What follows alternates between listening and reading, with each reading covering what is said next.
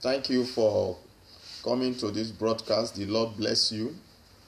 Today we are looking at a very important topic, the biblical prophecy. Before we start, let us have a short moment of prayer. Father, in the name of Jesus, we thank you because all knowledge belongs to you. Thou art the Lord that revealeth secret to your servant and to all men. You are the God of revelation. Father, even as we go into your word, open our eyes of understanding. Give us deep revelation so that we will not walk in darkness. In Jesus' name we pray. Amen. So one thing you have to know is that the word of God gives us revelation. It gives us revelational knowledge. And when the Holy Spirit enters into the world, there is illumination of the world. You begin to see it in a practical dimension. Now, before we go ahead with today's topic, I will read an anchor verse, then we take our flight. Our anchor verse is Daniel chapter 2, verse 22. I read, He revealeth the deep and secret things. He knoweth what is in the darkness, and the light dwelleth with him. God is a God of revelation. He revealeth deep and secret things. There are things we don't know, but when you go deep into the Bible, revelational knowledge will be given to you, and the Holy Spirit illuminates it and makes it practical. So, like I told you today, we are looking at the place of Iran and Russia in biblical prophecy. Place of Iran and Russia in biblical prophecy. Now we have read the anchor verse that tells us that God gives revelation. He gives deep knowledge. There's nothing that happens, nothing that you see without the awareness of God. God maketh all things and tell you beforehand. He told us that Jesus Christ is coming back, and he gave us signs to show that his coming is imminent, is close, or closer than when we believe. He told us that there will be war, and there will be rumors of war. And one of the people, or let me say country or nation, that will be involved in this war is Iran and Russia.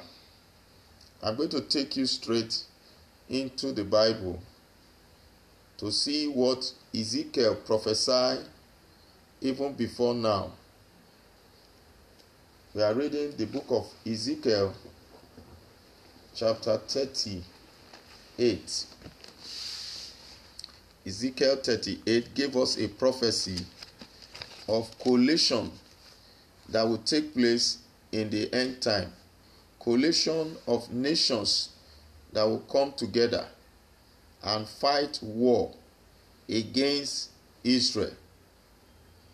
Not only against Israel, by implication, they will fight war against the allies of Israel so that they can get to Israel.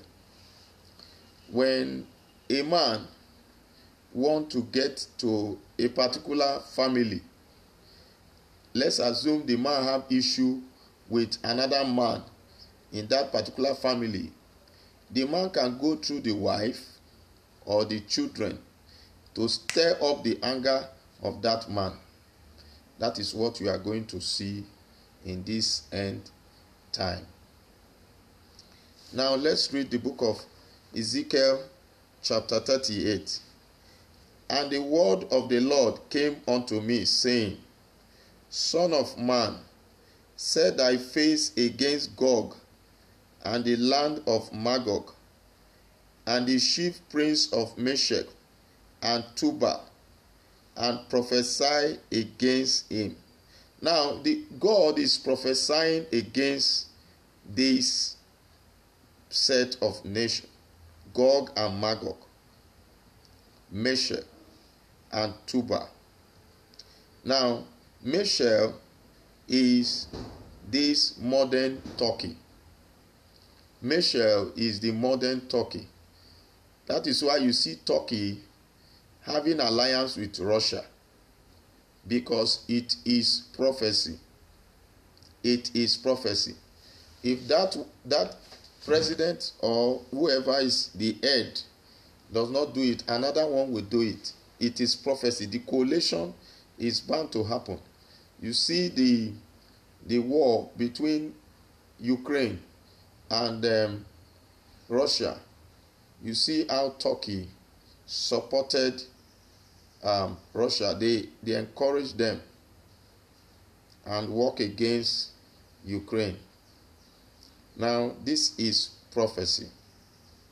When we talk about Meshech, Meshech is the modern Turkey. In verse 3, and say, thus says the Lord God, behold, I am against thee, O Gog, the chief prince of Meshech. God is against them. God is against them. That's why you see that Turkey was initially a place that was win for Christ, suddenly turned and become another nation, which was no longer for Christ. These are prophecies. It's coming to pass. We are seeing it practically. Then when we go down in verse 4, and I will turn thee back and put hook unto the jaws, and will bring thee forth, and all thy armies, oxes and oxmen, all of them clothed with sort of armor, even a great company with buckler and shield, all of them handling sword. God is against them. Let me mention them now. In verse 5, God mentioned them. Persia, Ethiopia, and Libya, them, all of them with shield and helmet. GOMER and all the band, the house of Togamah of the north quarter, and the band and many people with thee. So you see that these nations are going to form a coalition. When you read verse 7, he said, be thou prepared, and prepared for thyself, thou and all thy company, that are assembled unto thee, and be thou a guard against them.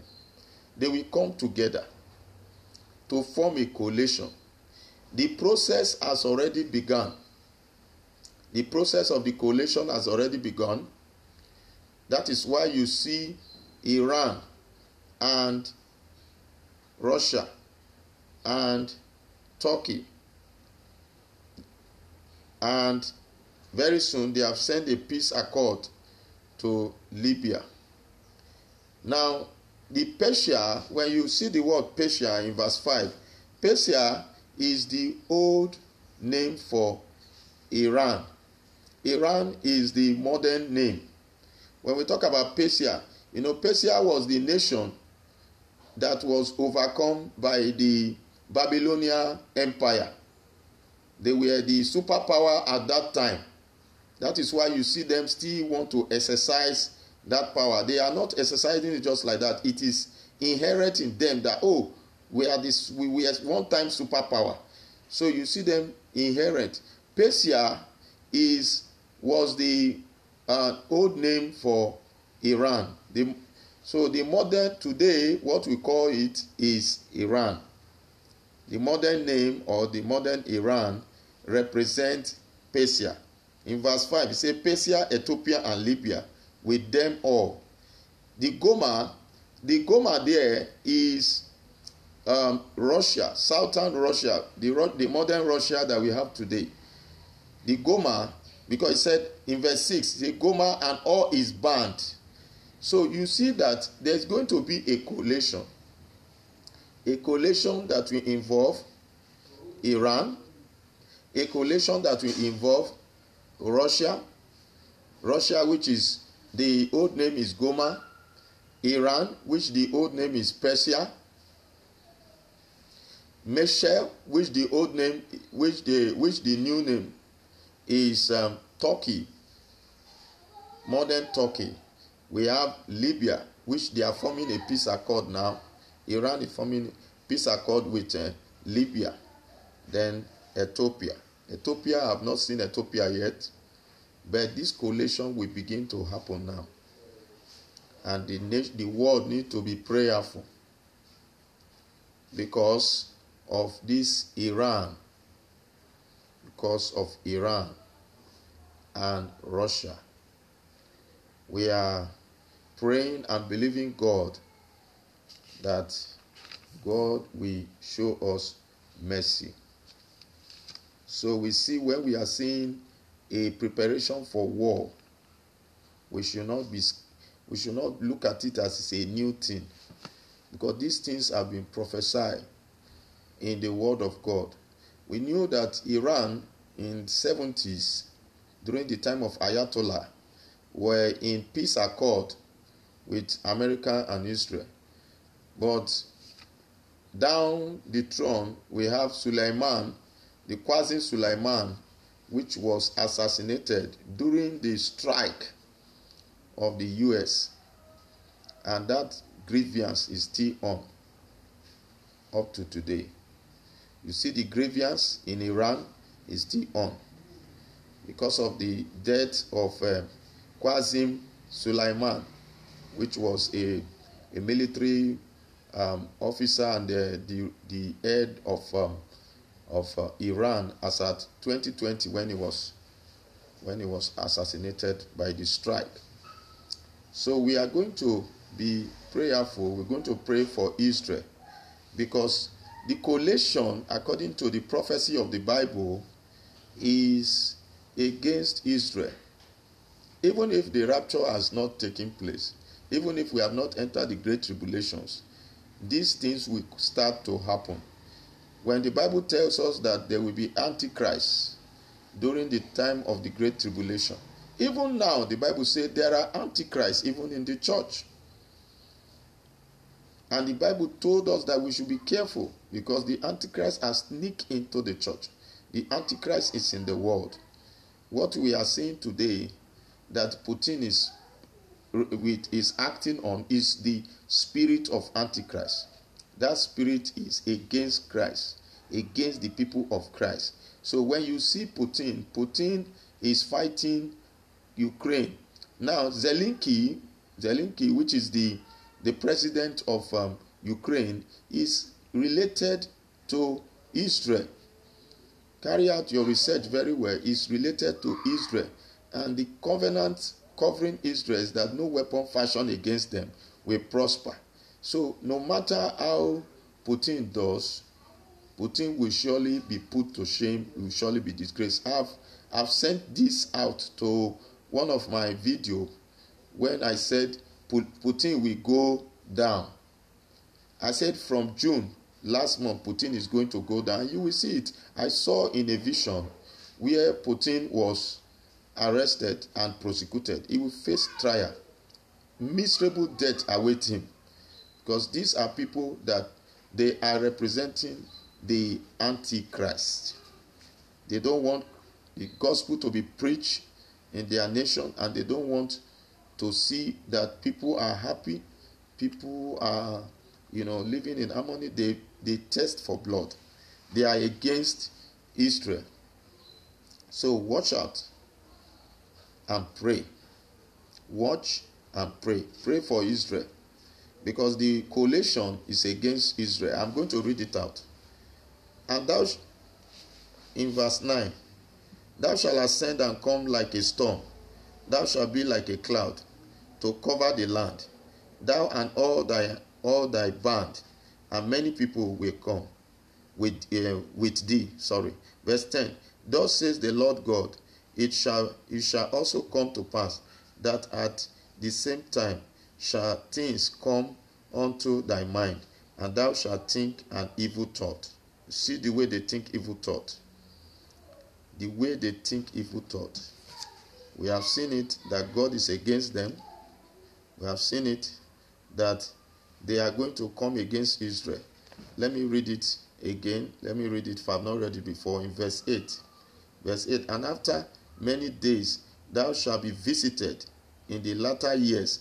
Thou shalt come into the land that is bought back from the sword, and is gathered out of many people against the mountain of Israel, which have been always waste. But it is brought forth out of the nations, and they shall dwell safely, all of them. God will give Israel victory in Jesus' name. Verse 13. Sheba and Dedan. Sheba and Dedan and Manshant of Tarshish. When we say Sheba and Dedan in verse 13, it refers to Saudi Arabia. It refers to Saudi Arabia. Saudi Arabia is a land of merchants. It's a land of merchants. With all the young lion thereof shall say unto thee, art thou come to take a spoil?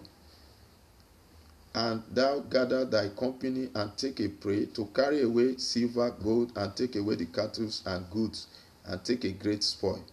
Therefore, Son of man, prophesy and say unto Gog, thus saith the Lord God, in that day when my people of Israel dwelleth safely, shalt thou not know it?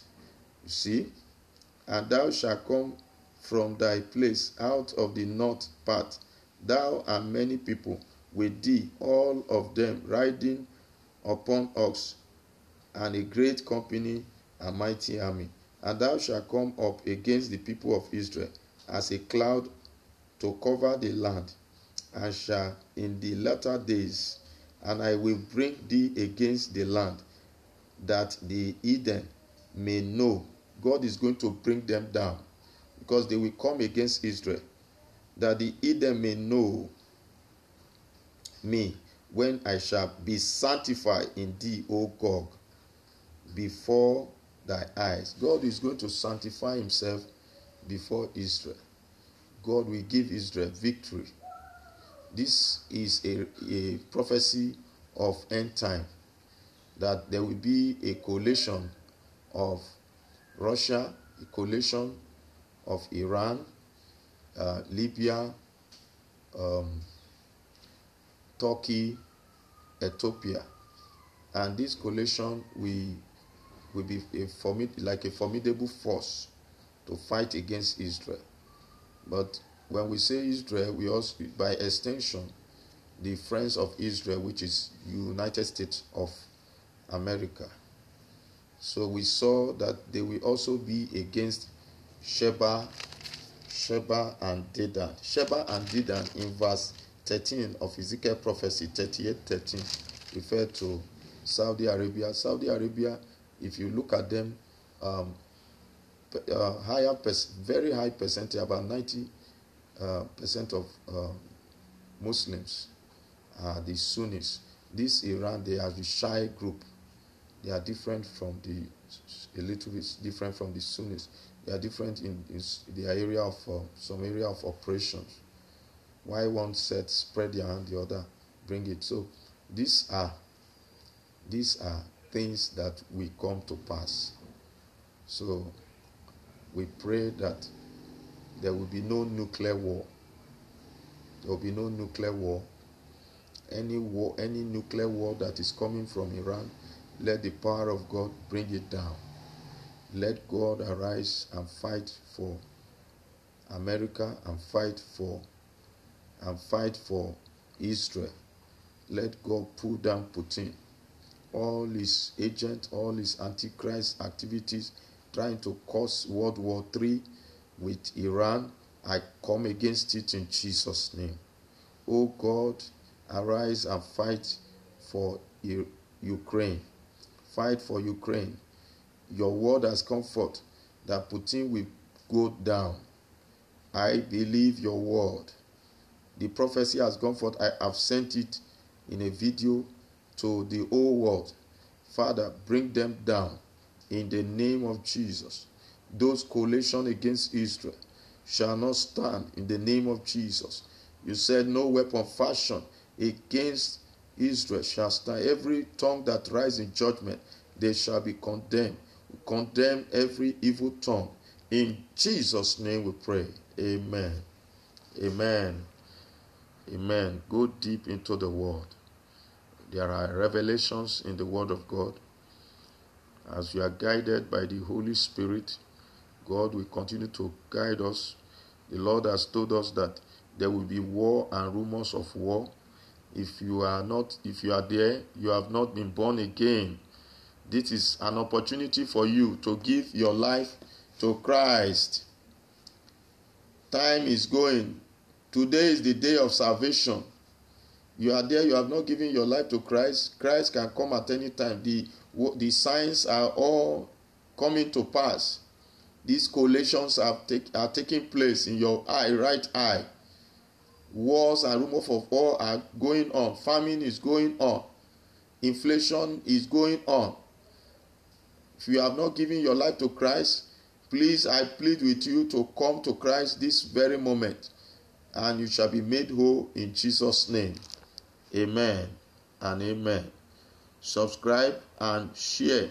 Subscribe, share. The Lord bless you in Jesus' name. Amen.